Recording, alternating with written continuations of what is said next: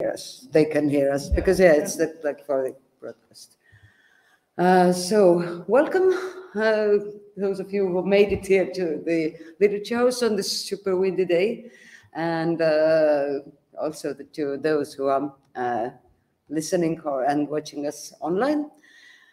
We have here today our current writer in residence of Tartu City of Literature, Olena Huseinova, and we will first watch a video, and after that I'm going to tell a bit more about the residency and let Olena introduce herself. I'm going to see if this works.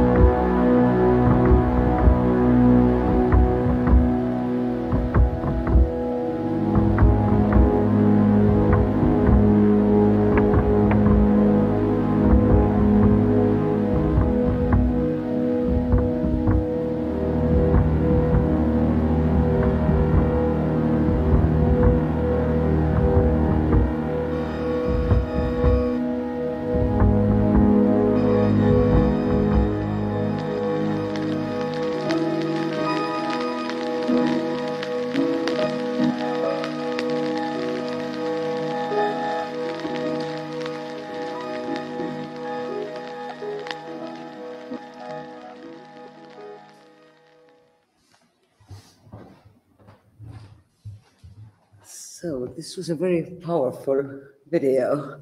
I actually forgot to ask you also, when was this made? It was made in 2014, in the year of Revolution of Dignity and the year of start of Russian-Ukrainian war. And the idea was that, and it won a prize of the only Ukrainian competition of video poetry. It doesn't exist anymore. It was named the Club, and the idea was that video poetry actually always, normally, video poetry where you listen to the voice of poet and see some kind of video.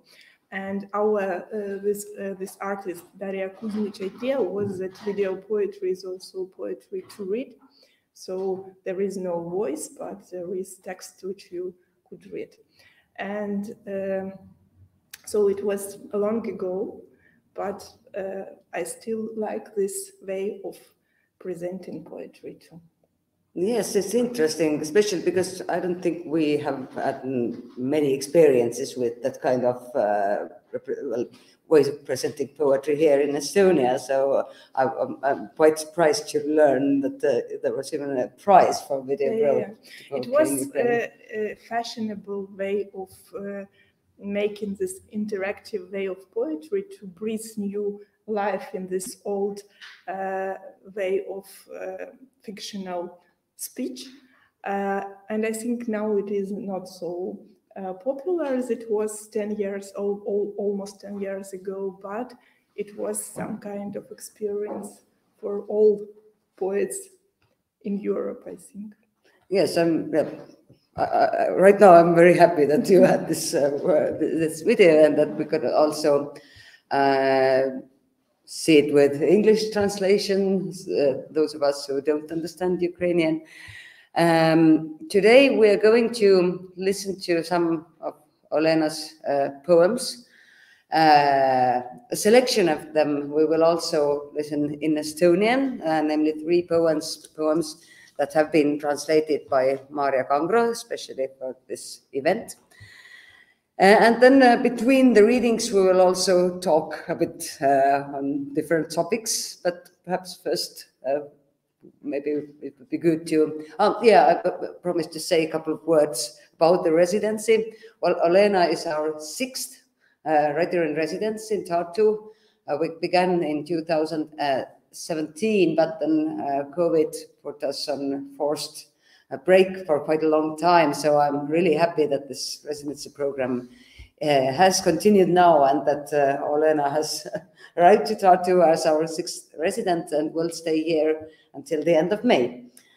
But yes, I think maybe to introduce yourself, it would be best if you could say a few words, and maybe best way to introduce a poet is through poetry. First of all, I want to say tere. Is it okay? Yes. I'm right. Very good pronunciation. I am not the best. People has this talent to learn foreign languages, and I do not have this talent. My husband, when he appeared in new language atmosphere, he immediately started to say hello, goodbye, thank you in the language of the country, and for me, it's a great problem. But I think that's a very important thing we have to do, especially when we are in these countries of small languages, as Estonian or Ukrainian is, countries which has only one country and only one nation and only one people who use this language to express themselves. So I'm happy to say this tere for you, and I hope in the end of the May I could say some more words. My name is Olena Huseinova. I'm from Ukraine, and this is my first writer's residence because it was an idea, my last idea before the big war started. I have this dream to come to Tartu because I find a good idea to write a biographical book about Ukrainian writer not very famous in Ukraine, from 19th century, who had pseudo Grõtsko Grõgorenkost, and her real name was Oleksandra Sudovštšikova, and she lived 10 years in Tartu, and her first book was published here in Ukrainian. She is part of family, noble, very famous Ukrainian family, family from which Lesia Ukrainka, for example, or Olena Chilka, or Mikhailo Dragomanov. She is a wife of Lesia Ukrainka husband, who studied physics in Tartu University and made his PhD here, so she lived with him. And in the end of 2021, which was the year of Lesia Ukrainka, and I find this idea that Grõtsko Grõgorenkost also very important figure, and we should know her biography. And then I made kind of project for Ukrainian Cultural Fund. And it was 12th of February when I sent this application to Ukrainian Cultural Fund. And then in almost 10 days, the big war began, and nobody even read this application. And then I saw during one of my night shifts on Ukrainian radio, I saw this application of the residents, and I decided that Grõtsko Grõgorenkost wanted me to come to Tartu and to write this biography. So here I am. Thank you very much for this opportunity. I have two identities, professional identities. I am a radio host and radio producer, and I am a poet. During the war, I started to write also non-fictional things like essays, and I have this big dream to write long prose things, not only short poetry. I have two books, poetry collections, and one of them is very beautiful. Unfortunately, I forgot that it could be shown with pictures. It's made by the most famous Ukrainian illustrators, Art Studio Gravka. They are, I don't know, probably even some books are translated into Estonian also, and they are real superstars of illustration now, not only in Ukraine, in the world. They take all prizes which were in Europe, and now they take all prizes which are in Asia, which is very close book market space. One of my books were made by them, and it is called Superheroes, and it's like a bit of comics aesthetic of these paintings. And for the most part of my professional time is radio. I work on Ukrainian radio. It's national broadcasting company, and I am head of radio theater and literature program department in the third radio channel, which is Radio Culture. And from 26th of February, I started a very unusual role for me. I am a radio host on 24 news marathon of radio version. And this year I lived in a way when I have a lot of long live shifts on radio for 6 hours or for 12 hours in the night. And that's the time, that's how it looks now. Well, you almost already gave a lot of insight into what I was going to ask later, but I think we will come back to these topics, including your work on the radio. But perhaps, I don't know, maybe we should listen a couple of poems, and then I'm going to try to word some questions. I also used to say sorry for my Ukrainian English, but I have a little joke that my Ukrainian English is almost the same as our president has, because we have the same teacher of English in the school. But as I listen to, as I hear him now, he had someone else to practice English with him. So it was his English like 2 years ago. Okay.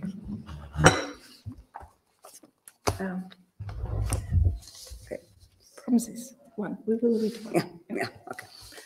So I will read one poem now, and I think later we will talk about the topic which explains this poetry.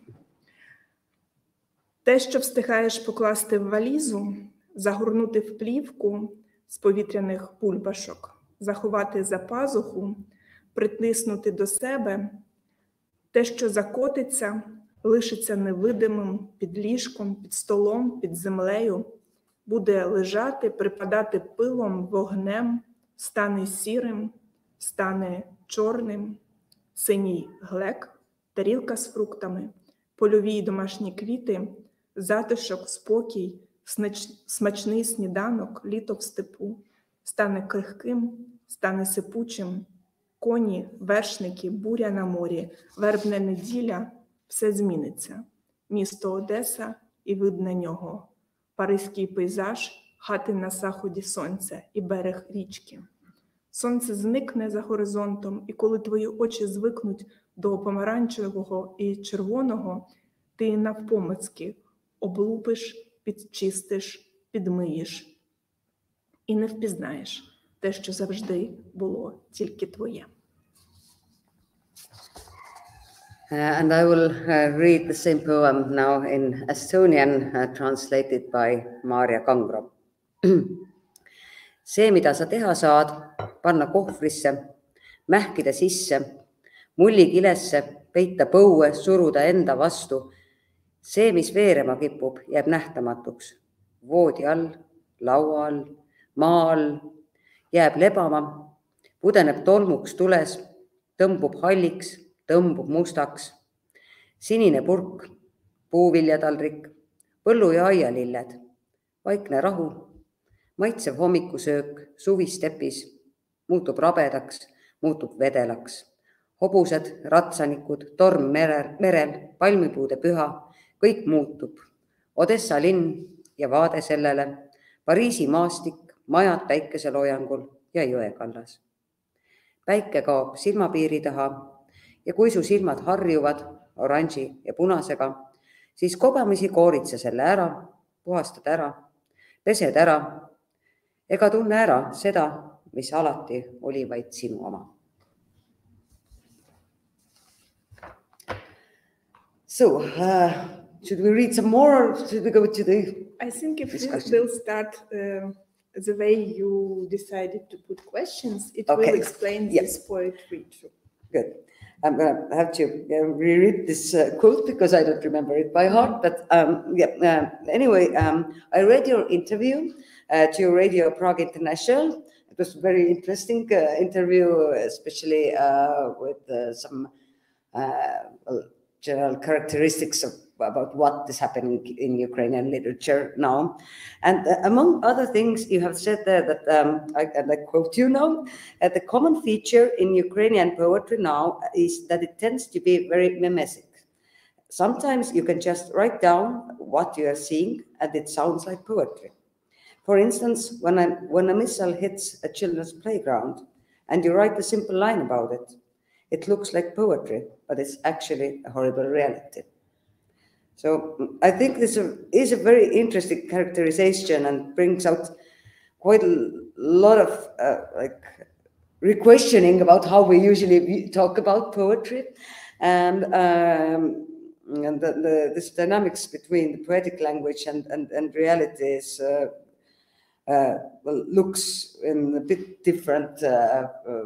A different way when thinking about it like this. So could you also talk about your own writing on the background of this idea or this notion? Yeah, I liked very much that you started from this citation and from this my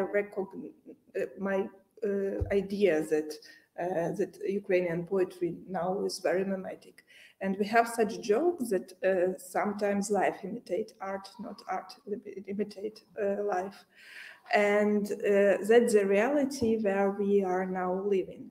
And where everything what is happening right now is very artistic, very horrible and very artistic, almost metaphorical. And this poetry, which was read right now, it is about looting and stealing cultural heritage from Kherson Museum. And it is just names of paintings which we think is disappeared. And it turned in a story when you don't know that it's just names of paintings. It turned in a story, in a plot. And I will share with you my experience, which is my experience of evacuation from Kiev. I have just 10 minutes to gather my things, but I wasn't at home, so I have nothing to gather. It was just my laptop, medicines, and passport. And we sat with my husband in car and start this long and very slow trip to west of Ukraine. And we use very narrow roads because it was impossible to go through Zhytomyrska way because it was already battled there. It is the main way from Kiev to west, but it was already dangerous on this way. And we were moving, it was deep in the night, and we were moving very slowly through this very narrow road, which is village road. And we were not alone. We were one of hundreds or thousand cars with lights. And inside of these lights, I actually remembered my granny, who lived through First World War, through Ukrainian Revolution, through short time of Ukrainian People Republic, through Bolsheviks, through Holodomor, through the Second World War. And when I was a kid, I asked her, where is all beautiful things which probably my grandmom has? Where everything, rings, some, I don't know, paintings, cups, glasses. And she answered something, but I couldn't understand how it's possible that everything is just disappeared, all this private heritage. And then inside of this long line of cars, car lights, which moves very, very slowly, I understand how it's possible, because I had nothing. All my life, with all things were behind, and I had no idea whether I will come back. And if just to put it in some way, it could be a poem, it could be some kind of essay, and it could be a start of some novel, for example. But it's just ordinary day. And it almost every day you have such an experience, which is very dangerous for sure. And that's and because I think because of such experience, we had a lot of poetry now. Almost everyone writes poetry. PR managers and eco lawyers are poets. People who write big fantasy novels in Ukrainian, they are poets. People who were authors of big novels, realistic novels, are poets. Everyone, a lot of people, not of course everyone, but a lot of people, they write poetry right now. And so it's difficult to to understand what to do with all of this poetry, because there are great texts, but there are not so great texts. And when I tried to find an answer yesterday for this question, I understand what's happening inside of this process of producing this huge number of poetry. The main thing that we don't have our lives anymore. We don't have our lives. And that is the main thing about us and about this poetry. And this poetry is a desire to show this absence and to show it in multiplied voices, this absence of our life. Thank you. I think this was wonderful, but yeah, you also answered one question I didn't put down earlier when I was thinking about what we should talk about. I actually had this question whether there is a lot of poetry writing in Ukraine right now. Too much. But in a way, the way you explain it, it is also very logical. I mean, another question would be that I think it's a way of expressing this absence, expressing pain. The other thing would, of course, be what about those reading the poems? I mean, if there's a lot of poetry, it's quite obvious that everybody can't read everything, so it's kind of probably very fragmented, this poetry scene. I'm not sure, but there are a tendency of making anthologies. And in June we will have we have two big festivals and two big book fairs, one in Lviv and one in Kiev, one in autumn in Lviv and one in summer in Kiev. Probably some Estonian writers were whether on Lviv book fair or on Kiev Arsenal book fair. And we didn't have Arsenal last year because of the war, but this year we will have this festival again. And on this festival, I will be a coordinator, producer, curator of radio poetry scene. It will be for events, and I try to put the most important issues about contemporary poetry. And one is it's a poetry which is written in front line. We have poets who are in Ukrainian army now, and some of them turned to be poets. They were this eco lawyer about whom I taught. He turned to be poet, and he is extremely popular, and it's impossible to listen to this poetry. It's totally mimetic, and it's also with rhymes. And if he uses the word generator, he should to find a rhyme for generator.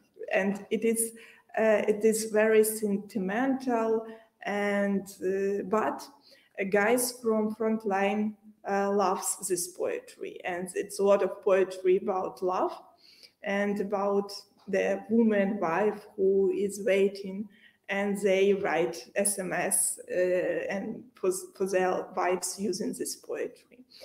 But we have great poets who find this new way of poetical speech, which is closely connected with such simple thing as death. And you feel this presence of death, of these Tanata things inside this poetry, and it changes the way poetry produces. And the other thing is this, which is very important now, I think, it's that the most powerful voices are women's voices in poetry. War is not a women's deal. This construction doesn't work in Ukraine anymore for example, but girls who write poems are very powerful now. Sometimes because of the experience. For example, probably you know who is Roman Ratushny is. And his mom, he's 25, I think, years old Ukrainian lawyer, young lawyer and activist. And we have, it was like a part of joke, but we were very serious. We were sure that in a couple of years he would be our president. And he was killed by Russian army in summer. And it was shocked, and we were all shocked. It was like one of the main points in this war, when you understand that such people who were your hope, young and beautiful, and who looks like heroes, and who had to live. You were sure that such people couldn't be killed. They are dying on this war. And his mom is a poet, and she wrote a great book and dedicated it to Roman. And her poet, she is a good poet, just for a long time. But this experience also changed a lot in her way of speech. And that's one case why women's voices are much more powerful now. And also during this arsenal would be presentation of very big anthology, where the editor of this anthology, Ostap Slavinsky, who is also translated into Estonian, he tried to put everything.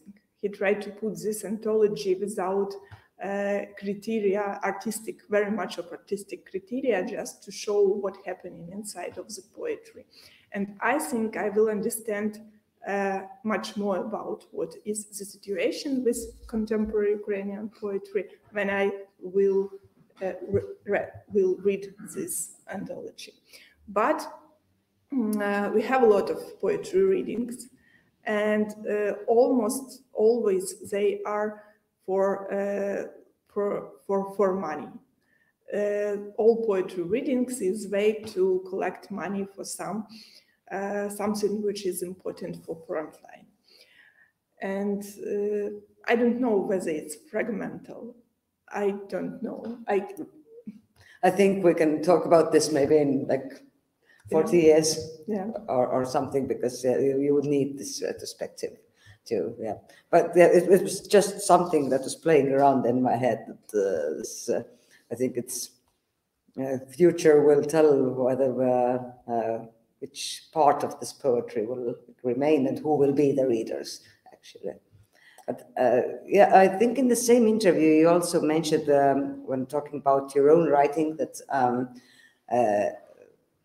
it was sort of when the war began, it was sort of there was insecurity about whether anybody needs poetry anymore at all, and this famous saying that when cannons roar, muses are silent.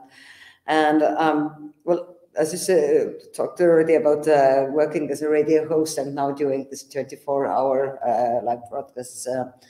I was thinking whether this, if and how this has affected you as a writer, this work in the radio, and especially during the wartime, reading the news, and if it has some kind of dialogue with how you write. I write during my night shifts. That's the only time when I write, because in the beginning, it turned that I was the only person on 26th of February who was near the evacuated studio.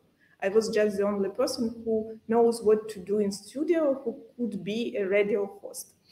I wasn't in the number of those who should be the radio host during the war, because I am a cultural journalist. I don't have this vocabulary to talk about politics about economics, about war.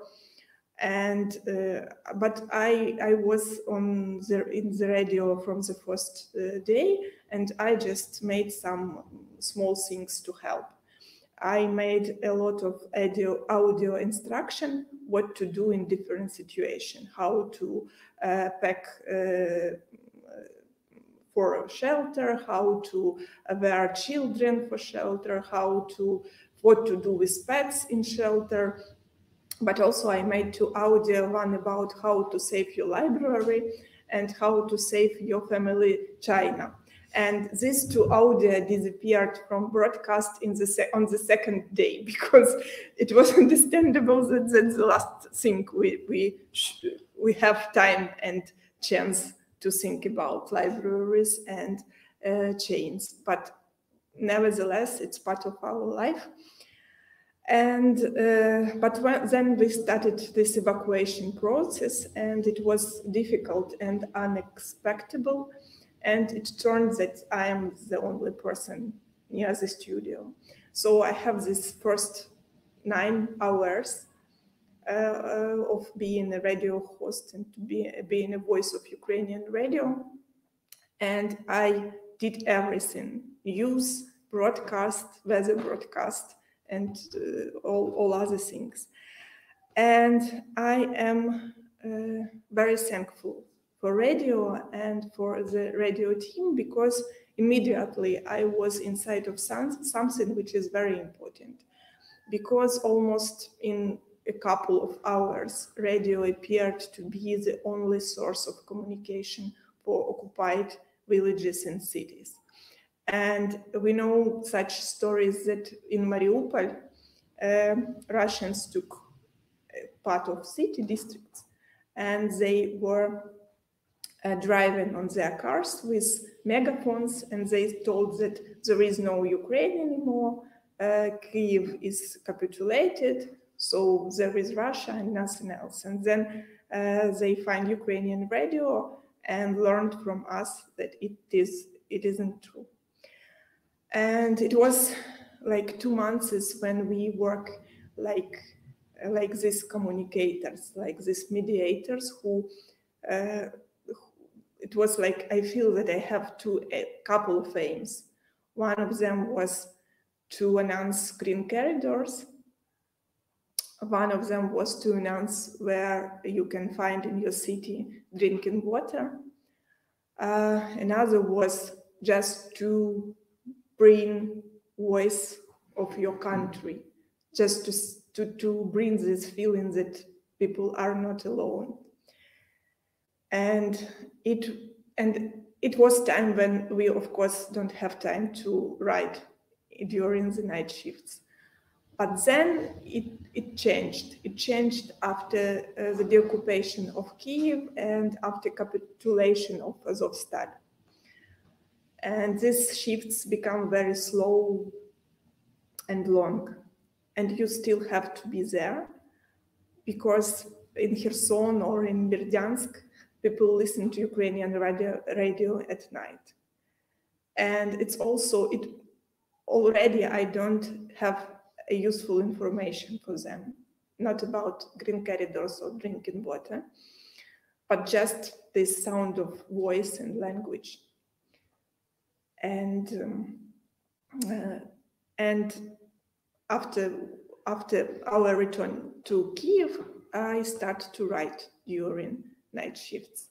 I have a couple such things during this first period of time, but the main mass of texts were written during this time.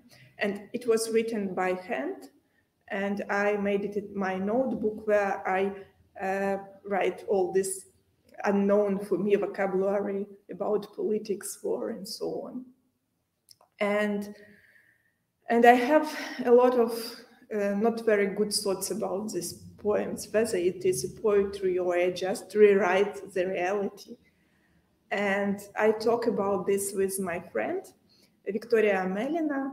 She is a writer, and now she is documenting war crimes. Not just writing about documenting war crimes, but she research all these places, massive graves or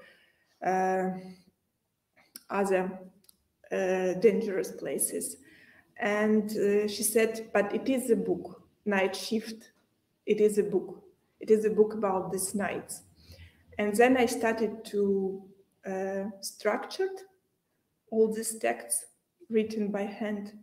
And it turned into a book, which is 12 hours of night shifts and is structured like these periods of time when you want sleep, when you awake, when you have to put English news and so on and so forth. And here I am working on this book, and it is almost ready to be sent to the illustrator, not this great one, but another great Ukrainian illustrator. So I have just, I think, a couple of days to work with it. Oh, that's great. I didn't actually, I think we talked about it briefly, but I didn't actually know that you're on the finishing line of so it's going to be a third full book now. Well, I don't know, should we read something in the middle, or maybe let's listen to some poetry and then go forward with the talk. You want to read some? Oh, well, as you want.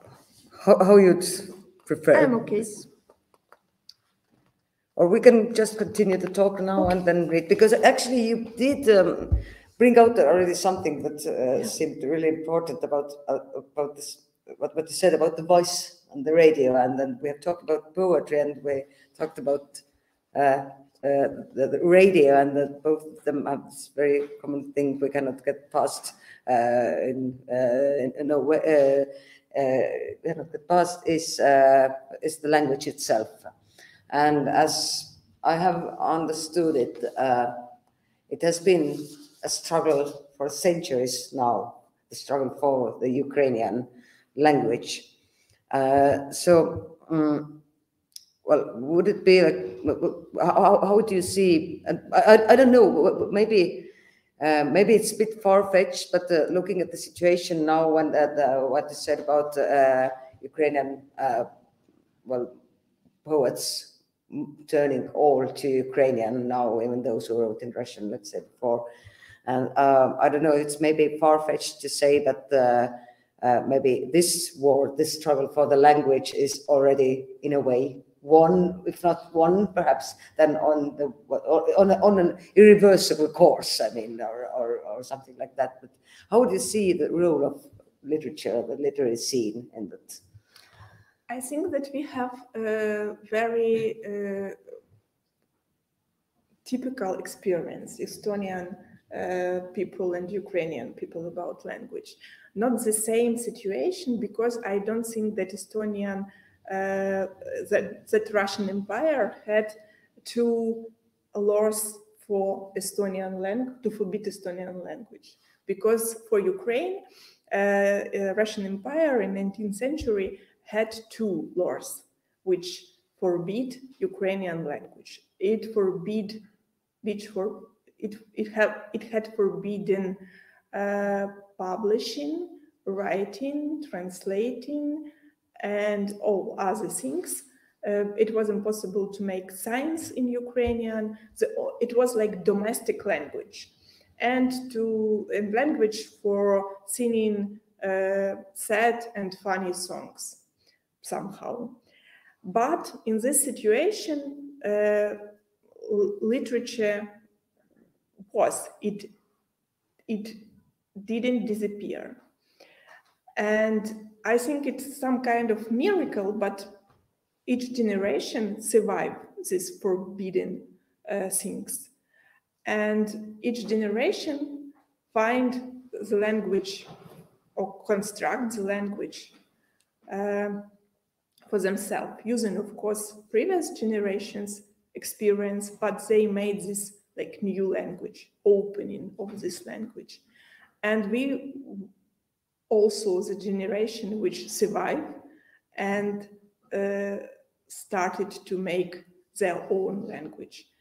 And I still don't know how it happened, but I understand it, and I think it's also the same for Estonian culture.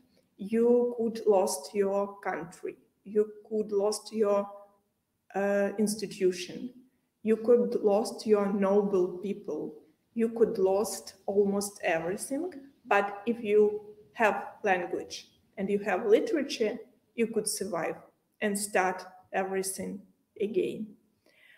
And of course now it's a quite, of course language is a marker, and it is a lot of stories how Ukrainian people who have experience of living in Moscow or having friends or relatives in Russia, and then use this Russian language, they survive. And those who couldn't use Russian language couldn't use Russian language as it is, they were much more in dangerous situation.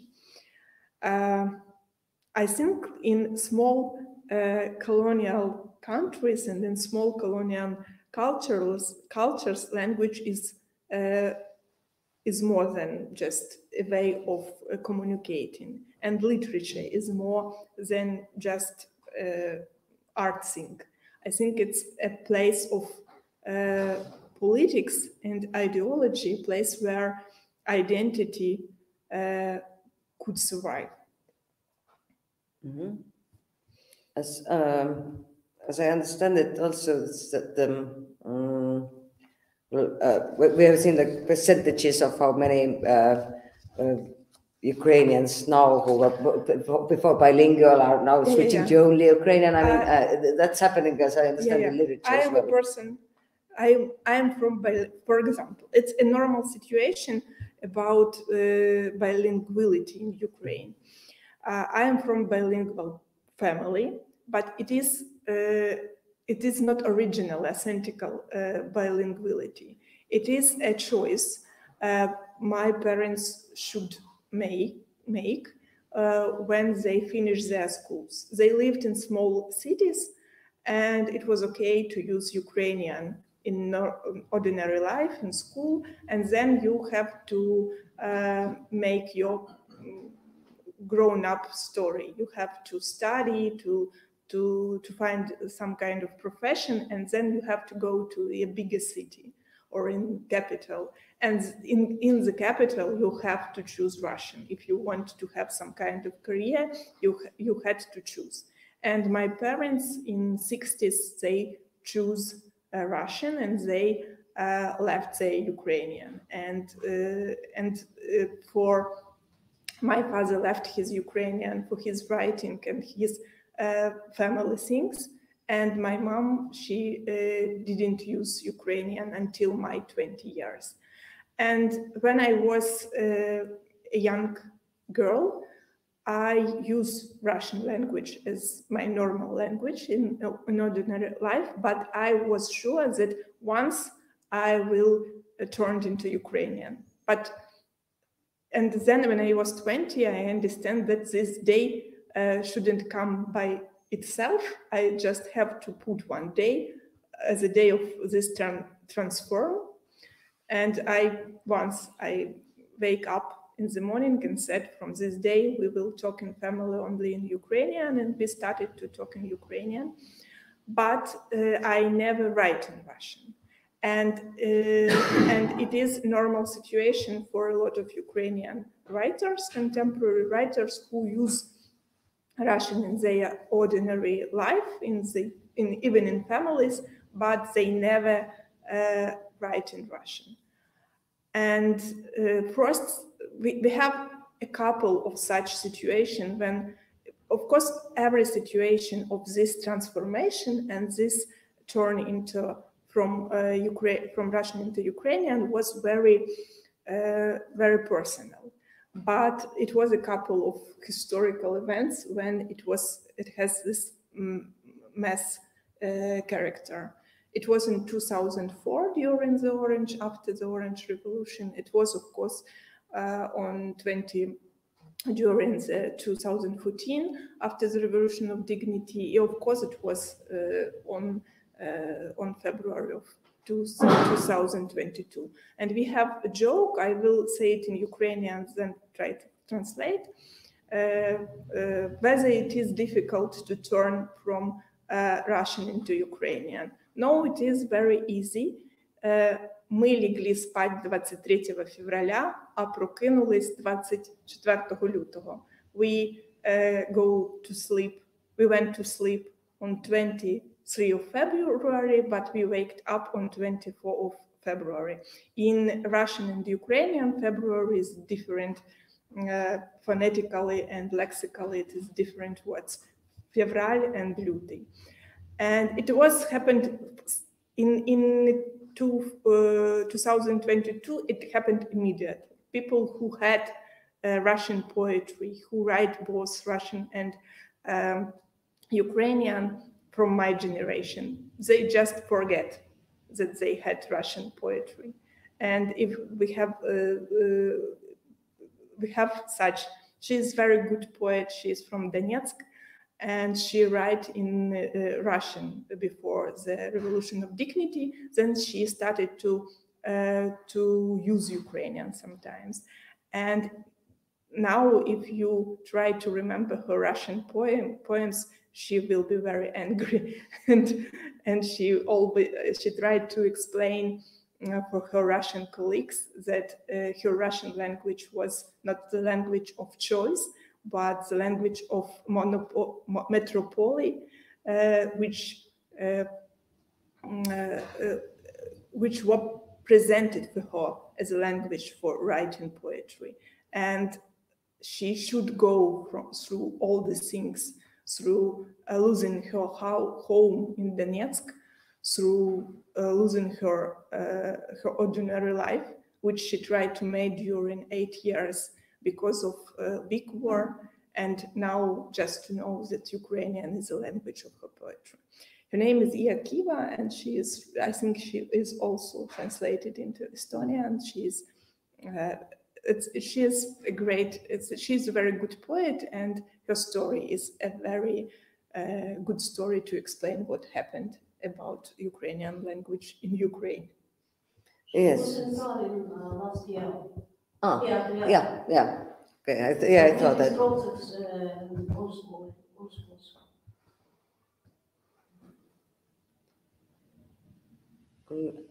Yeah, actually, you already also talked about your research here, and I'm going to do the Estonian transcription pronunciation because otherwise I mess something up. But in Estonian, I think the correct transcription would be Grõtsko Grõgorenkost, but in Ukrainian, Grõtsko. But I like Estonian also. Well, I was doing research. There's almost nothing in Estonian language about her. This really brief. I have to give you this link. I found an article in this historical magazine, ajalooline ajakirja, that's written by Sergei Isakov, who has studied different national groups at Tartu University in the late 19th century, and he mentions her. So that's where I got the transcription. But you already told us a bit about her, but there's also something you told me earlier about her work and this thing with language that was really interesting for me. I am not sure that I'm right, but I try to explain this story now. Shura Sudovštšikova is one of the good representative of this generation. It is generation of Lesia Ukrainka, but Lesia Ukrainka is extraordinary figure. And she is such a powerful figure that everyone else is in the shadow of her. But she is a part of a big generation which were almost artificially made by their parents. Their parents decided that they should be Ukrainian intellectuals and they should speak right Ukrainian, that they should wear Ukrainian clothes, that they should feel themselves as a part of Europe and so on and so forth. And they were made to be such a generation. And Lesia Ukrainka and her brothers and sisters were part of this generation. And Shura Sudovštščikova also. Her father was a Ukrainian professor, and he was exiled to Russia for anti-Tsarist activity some kind, and it was easy to do such activity in 19th century. If you just speak in classroom in Ukrainian, you are already enemy of regime. So he was exiled to Russia, and there he died because of bad climate. A lot of people died in Russia because of bad climate. It's a normal thing about Russia. And her mother returned to Ukraine, and Mikhailo Dragomanov, who was a friend of Shura's father, helped them. She lived in his house. But Mikhailo Dragomanov was Russian Empire took away from him Russian citizenship, and he should go to immigration to Zurich. And he is a social philosopher, and also probably he was even a political scientist, and he is because of him, because of this Russian Empire invented such a phrase, very popular, and it is very popular, I think, even now, малороссийские гадости. Малороссийские, it's they called Ukraine Malorossia, and гадости is nastiness. And it's because of his Ukrainian issues with which because of all things he tried to do for Ukrainian culture, about he works with history, geography, and with folklore. He was sent away from Russian Empire, from Ukraine, of course, and he lived in Zurich. And in Zurich, he met a lot of Russian radicals. And until today, all liberal ideas Russians produces, they were taught these liberal ideas in Zurich by Mikhailo Dragomanov. And so when he moved from Ukraine to Zurich, Shura and her mother became a part of this Lesia Ukrainka family. And Shura fell in love with Mikhailo Kossatš, elder brother of Lesia Ukrainka, and he also, and they married, and in 1892, Mikhailo was here as a student, and Shura came to him, and Tartu was the city where her daughter was born, and her first book were published. And I find this book, and also it is time when Emsk lore is actually worked, and it was impossible to publish Ukrainian book in Russian Empire. But I find this book here in library, and it is published it is Ukrainian, syntaxes, grammar, lexics, but all Ukrainians vocal are Russian vocal, like E, and so on. And I still don't know how it works. I have, and it has this mark that censor said that everything is okay with this book.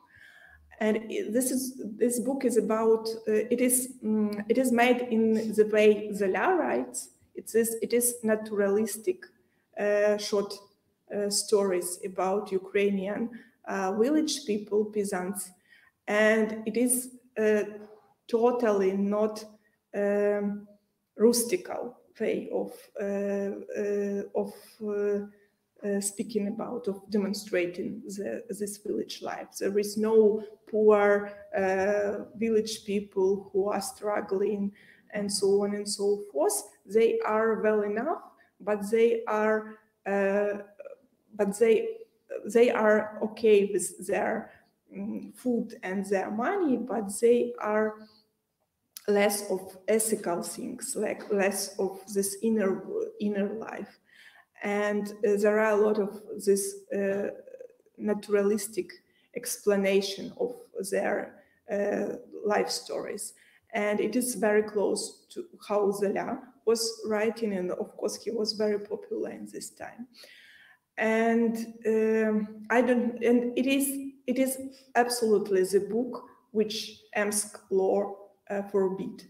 And I don't know how they managed to find this thing that censor said it is okay, because they pretend it is written in Russian because of these Russian letters, or because they pay for it, for example.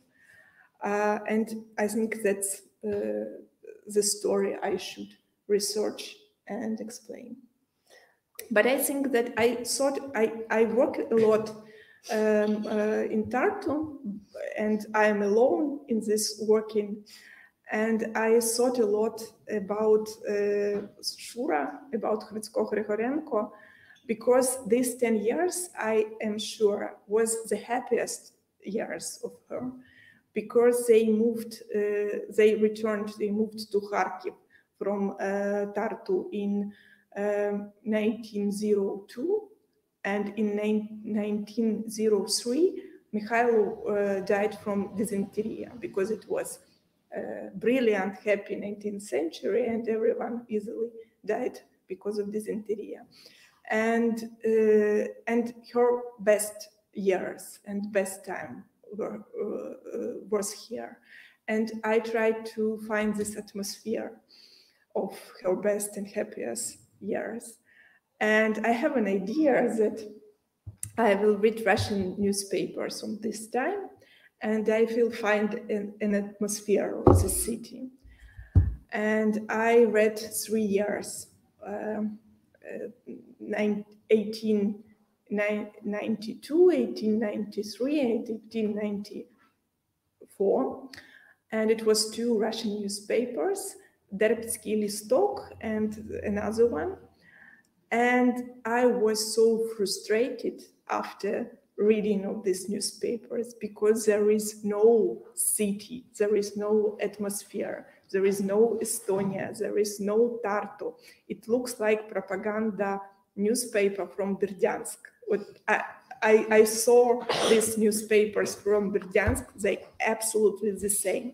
The main topic is that how happy Estonian people are because they could learn Russian and find a lot of possibilities. Another main thing is what to do with Estonian children, because they are so they couldn't behave properly. They can't make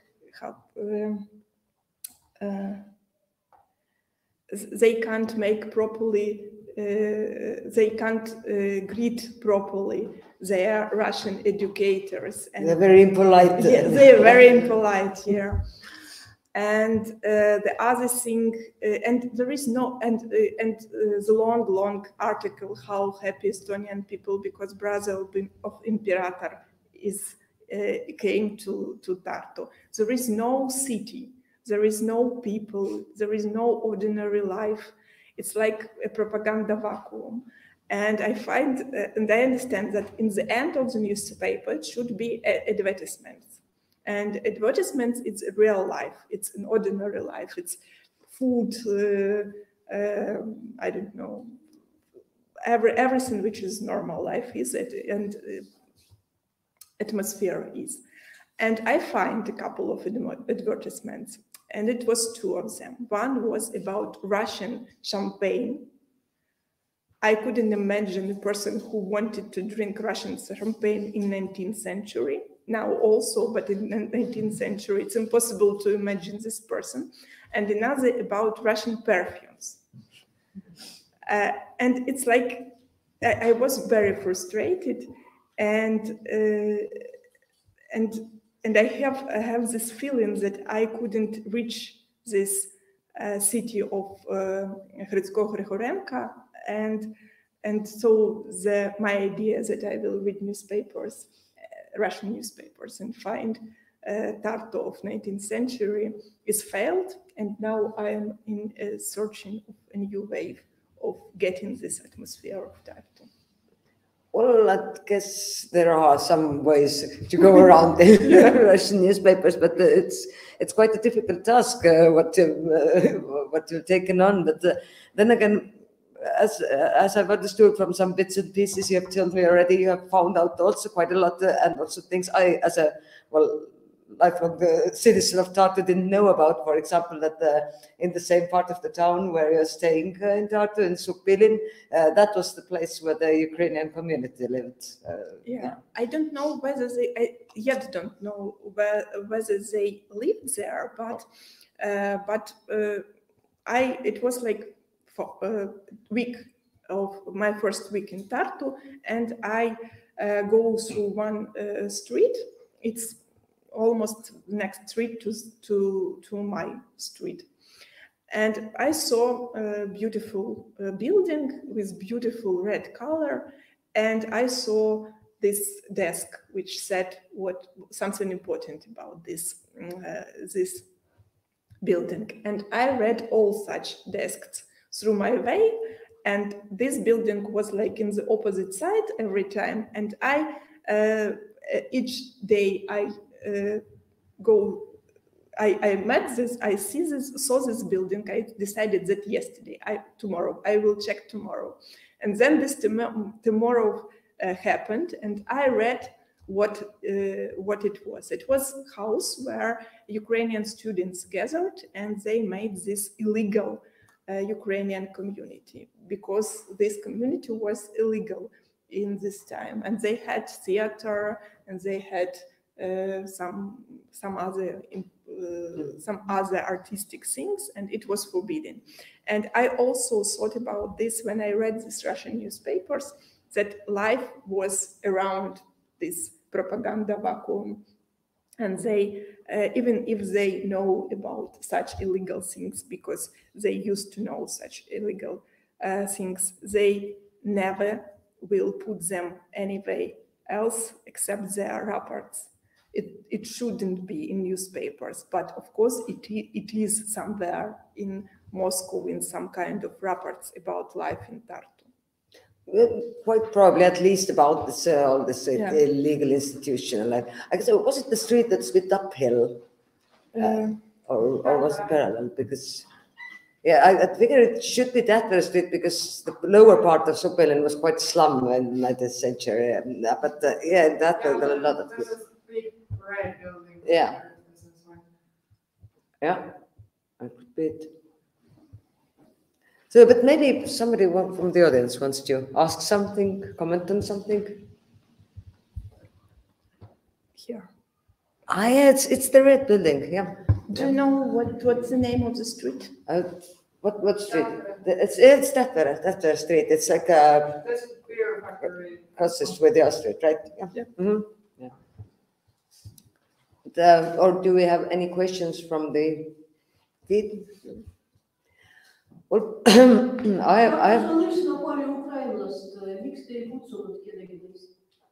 me oleme avatliku ürituse korraldanud, me oleme ikka kutsunud inimesi siia ja.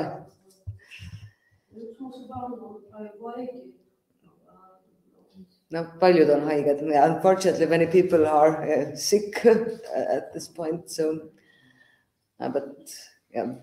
If you don't have questions now, we can perhaps listen some more poems, and then we can continue in more free form next door. And if anybody wants to question or comment anything after watching the live stream, or even after watching it later, you can always write to us, and I will make sure that Olena will get the questions. So. And you suffer a little bit because of my horrible Ukrainian English.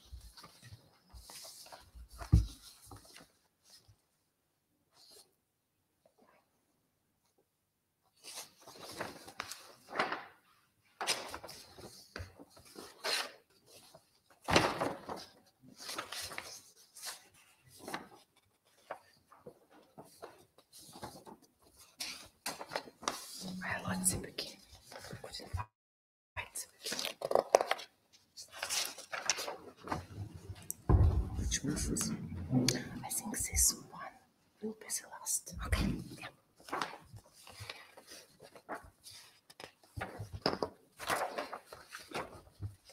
Maybe I would add a comment. As me and my wife, we are active in, let's say, the Ukrainian community or communities of Tartu. I'm an Estonian and Olena is Ukrainian, and there is like one thing that has made me like think, or what I can reflect, is that very active part of the community are the Ukrainian students, who were quite numerous also before, but of course much more numerous now after the full-scale invasion. And we see that we are locals who are trying to build bridges between the new Ukrainians, refugees, and Estonian cultural life. And we see that students are like really helpful because they are kind of active and informed, and they also speak the languages. And as little as I know about the past Ukrainian student life or activism in Tartu, I kind of feel that there is like a small connection. Like I also told to the students that, you know, that Lesia Ukrainka used to visit Tartu and also like was active here, and her brother lived here. And maybe that's something that also matters to the Ukrainian students of nowadays, that there is actually this sort of past activism or ties to them being active as Ukrainians in Tartu. So this is something that I have thought about. Yeah, and it's see that this community of Ukrainian students, maybe mostly because of the current events, but also maybe by wanting to reconnect with their Ukrainian identity, being far away from home, they research more on what kind of Ukrainian community been before here, and also try to present and show it. So, for example, in some of the buildings of university, I don't recall whether it was social sciences or the sciences of culture, I also saw that there is some small presentation of the scientists Ukrainian scientists who are in the university or the communities. So it's kind of like reconnecting and also resurfacing these stories. Yeah, I think it's very important. I worked a lot in university library, and I like how it is structured, that I could just walk around and take books. And I find a big shelf with books about Russian culture in Tartu. And I do not see such shelf about Ukrainian culture in Tartu, but we have a lot of stories. For example, Askania Nova, which is occupied now, it's a unique dendra park with unique flora and fauna, and it's absolutely mythological place in the total steppe with such animals which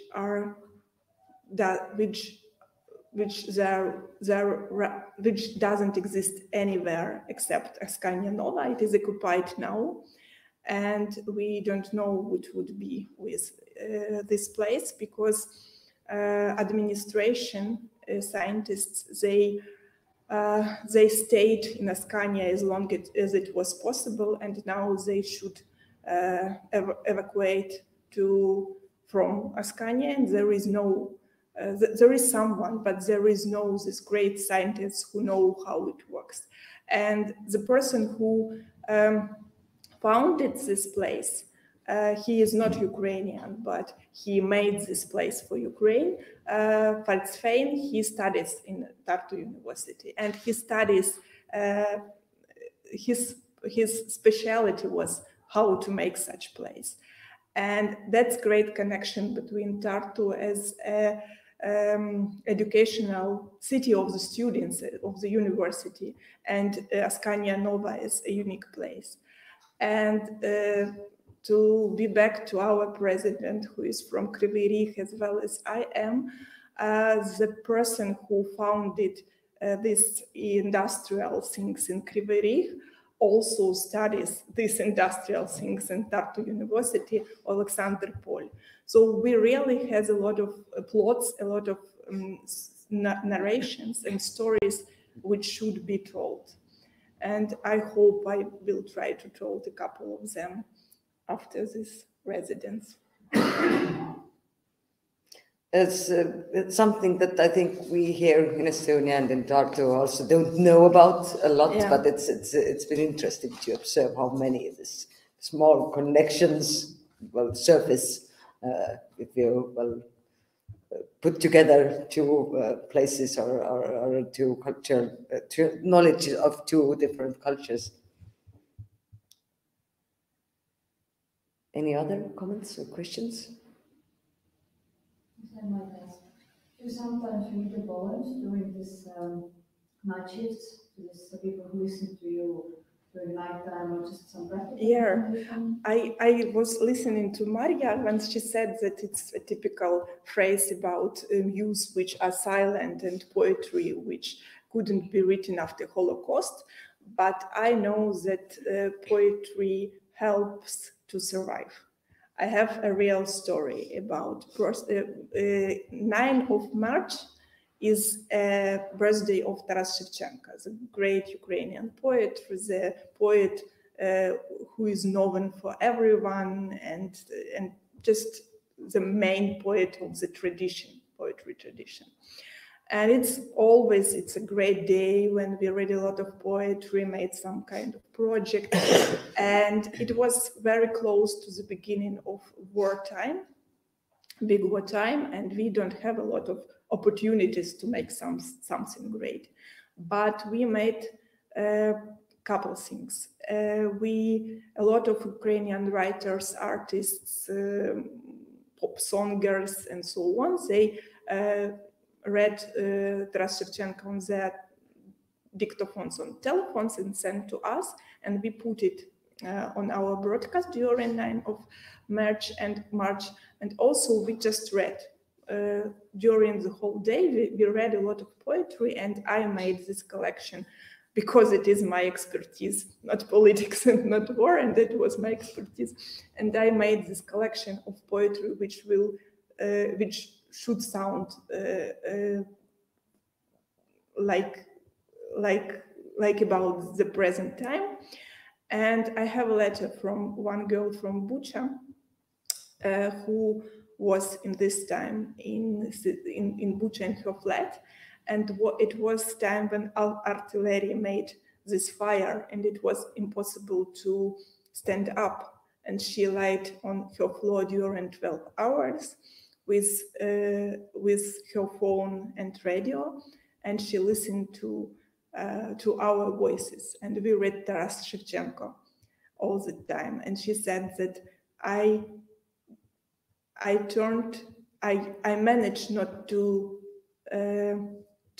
lost my mind just because I was listening to the poetry. And also, and it sounds like a story from a bad film about war, but it's not a bad film about war, it's a reality. And also, one of my colleagues in this first part of the night shifts, in evacuation, we worked in pairs during the night. And one of my colleagues, Roman Koleda, he is also a composer and a piano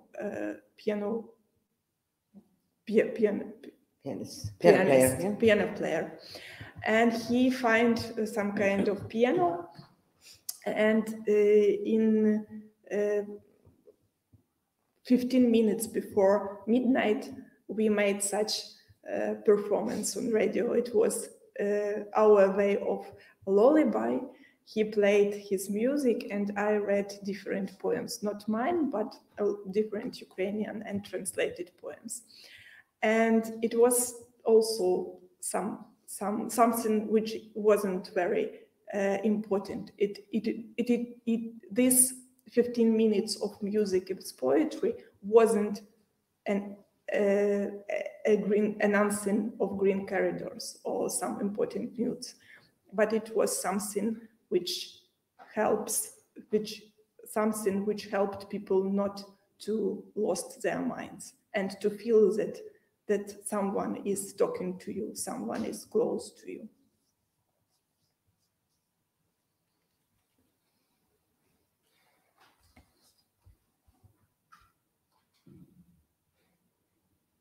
Well, let's hear some more poetry. Поки тебе не було, озеро біля дому стало мілким, наче воді теж довелось виїздити, залишаючи все своє найдорожче. Рязку, папороть, іриси не було часу спакувати. Золоті рибки і коропи відмовились їхати, притулилися животами до гравію на дні і не зрушили з місця. Тритони ще спали і сподівалися прокинутися після перемоги. Небо над ними трималося вогняним і гарячим, поки тебе не було. Ти задираєш голову, дивишся на небо, синє, ламке, біла лінія горизонту стає зеленою. Ти примружуєш око, лінія горизонту підіймається над рівнем заплави. Все на своїх місцях. Лощений посуд, уламок глиняного грузила, залізний риболовний гачок, скляні намистини, античні амфори, залізнична станція, автомобільна дорога, Тетерів, Стугна, Ірпінь. Ти заплющуєш очі, вдихаєш дух змілілого озера і бачиш. Ось Кирило Кожум'яка ловить голими руками змія-людожера, запрягає його у плуг і оре київську землю. Виростають вали, виростає твоя лінія горизонту, яка не рухалась, тільки міняла колір, поки тебе не було. Sellal, kui sind polnud, jäi järv maja juures madalaks. Justkui võiks ka vesi ära minna, jättes maha kõik, mis talle kõige kallim. Lemleid sõnajargu võhumõõku polnud aega pakkida, kuldkalad ja karpkalad keeldusid sõitmast, konutasid põhjas, kõht vastu kruusa ega liikunud paigast. Vesilikud magasid veel ja lootsid ärgata pärast võitu.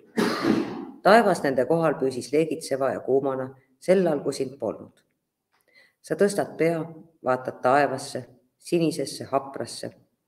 Valge joon silmapiiril muutub roheliseks, kissitad silmi, joon horisondil kerkib ülejõutuse tasemest kõrgemale. Kõik on omal kohal, glasuuritud nõud, savist tehtud raskuspea kild, rauast õngekonks, klaashelmed, antiiksed amforad, raudteejaam, maantee, Teteriv, Stuhna, Irpin. Sa sulged silmad, hingad sisse, julge järve hinge ja näed. Vaat, kus Kõrlokosu maika peab paljaste kätega kinni inimsööja mao ja rakendab ta adra ette ja künnab Kiievi jalad üles, kerkivad vallid, kerkib su silmapiir, mis ei liikunud, vaid vahetas ainult värvi sellal, kui sind polnud. Can I ask a question? How Kirilla Kожum'яка is translated? Kожum'яka, it was my pronunciation mistake. Yeah, that's just...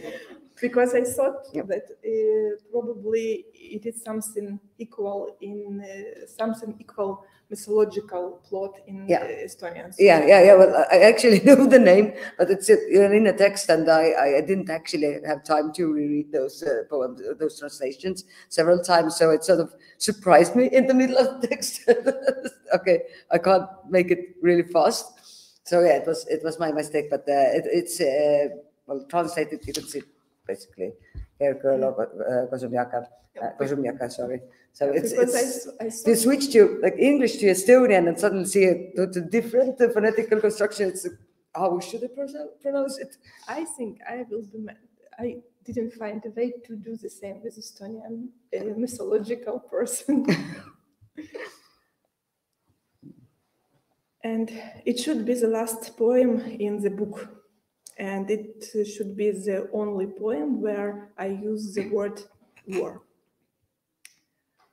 У війни свої примхи. Ходити голою, їсти руками, верещати. Я б одягла її у свою найкращу сукню. Нагодувала б її з руки, затулила б їй рота. Розтягнула б її по бюро знахідок центрального вокзалу, метрополітену, МВС, забула б її.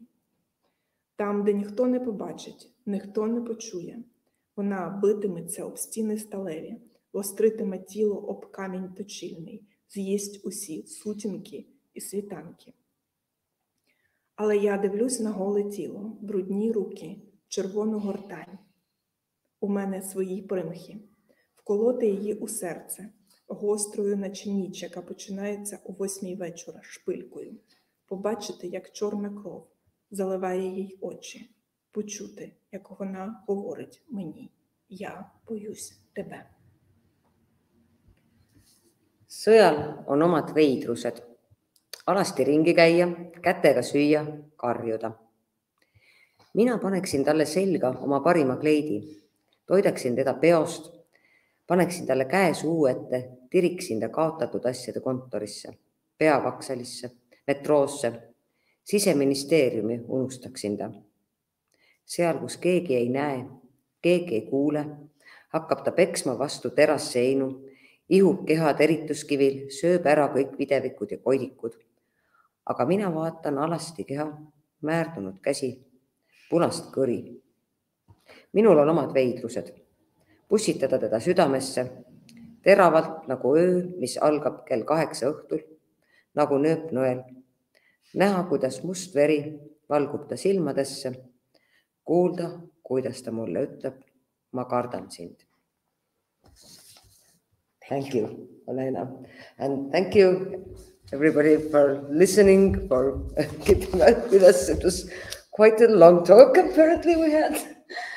But now we can, if we have something left to discuss, we can go to the next room and have some free conversation there.